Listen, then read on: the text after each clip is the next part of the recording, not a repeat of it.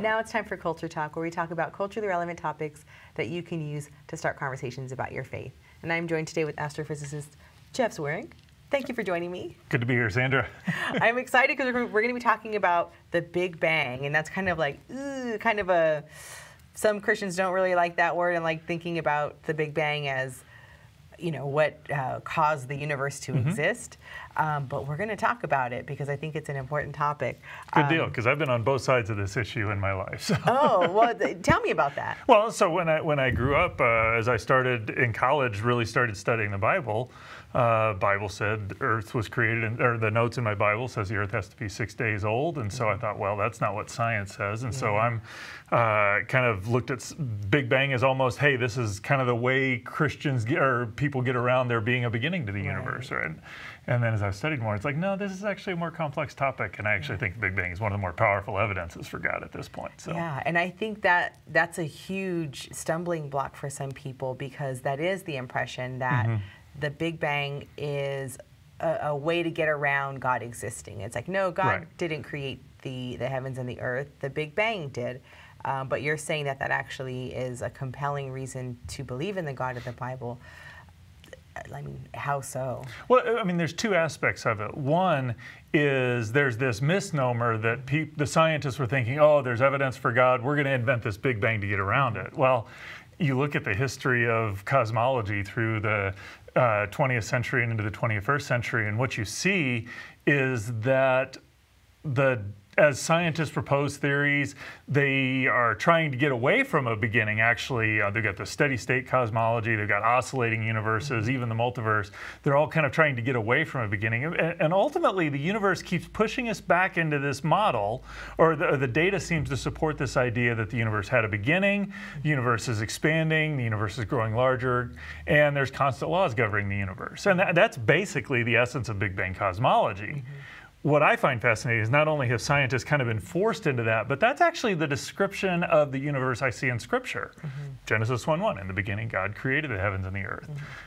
Bible talks about how the universe is being stretched out. God is stretching out the heavens. The reliability of how creation behaves is ultimately anchored in God's character. So you've got constant laws, you've got expanding universe, you've got a beginning of the universe. That is remarkably consistent with the way the Bible describes the universe. Yeah, so I think that is very compelling. But now, like, there are articles out there saying that maybe there wasn't a Big Bang. So what is that all about? Because that was the scientific consensus, kind of, that there's a Big Bang that started it all. So now there's talk of there maybe not being a Big Bang? Well, there's a little bit of subtlety in there, and there's kind of two usages of the term Big Bang. Big Bang is from this early hot, dense state, the development of the universe. And yeah, people describe our universe as a Big Bang universe. You've got, you know, like I said, it expands, it cools off, constant laws govern, you got stars, planets, galaxies form.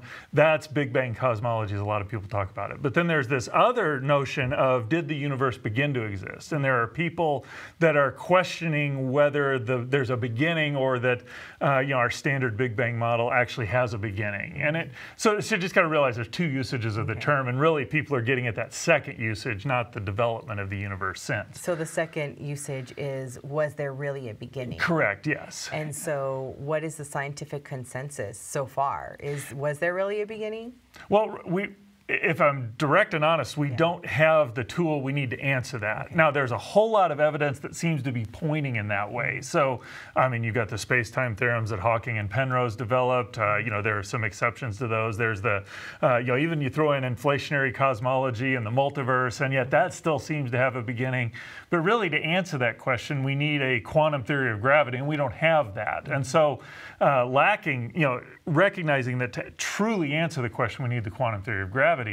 What we can do is step back and say, what does the evidence seem to be pointing? And you know, as I look through the history of cosmology over the last 115, 20 years, scientists repeatedly propose ways of getting around a beginning, but yet the universe seems to keep pushing us back to the idea that there's a beginning. And so that's what I expect will happen when we find that quantum theory of gravity. Yeah. Now, what if scientific discovery shows that there wasn't a beginning? Does that then negate all beliefs that say that there was a beginning, including Christianity? So that gets in. you kind of have to answer what's going on there, because Right. you know, you're getting into very scientific and technical. What does it mean for a beginning? How does that play out? You also have to apply that same sort of analysis to Scripture, because you know, I mean, even if we're talking in Genesis 1, in the beginning God created the heavens and the earth. Well, the heaven and the earth is all created things. Well, that's space, time, matter, and energy. What the Bible doesn't tell us is how long time existed. You know, so there are ways where time is still a created quantity, but it may be infinite into the past. There are people who have played with that. And so, you know, there's a lot of subtleties there that it's hard to say, well, if there's no beginning, that means Christianity's wrong. But it does seem to be very much the flavor where Christianity and what the Bible speaking says, yes, there's a beginning. And so I really expect that that's what we're going to find. But you know, Christians have disagreed on whether that's an absolute necessity or not. So let me just ask, for those who are unfamiliar with who you are, explain very, very briefly about the work that you do, so that there's an understanding that you are in this field. Well, yeah, so I'm an astrophysicist, so I look at how the universe works. I've done research into gamma ray astronomy. Yeah, it's my particular specialty. I'm doing some studies on dark matter right now, and so just very interested in how the universe works, and particularly these cosmological issues. And so I find it a great, fascinating area to study. Scientists have spent a lot of time working on this, and I know a lot of them, and so it's just kind of neat to see what we're finding. But you know, again, I just find it remarkable that with all that we've learned, the best models still seem to have a beginning in them. Right. Well, wonderful. Thank you so much for just taking the time to kind of explain. You gave a lot of words, and so inflationary theory and like all this stuff. Right. So if you are wanting more information, because this is a big topic, go to reasons.org, and you can search for Jeff's blog, Multiverse Musings. You can also look for his book, Escaping the Beginning.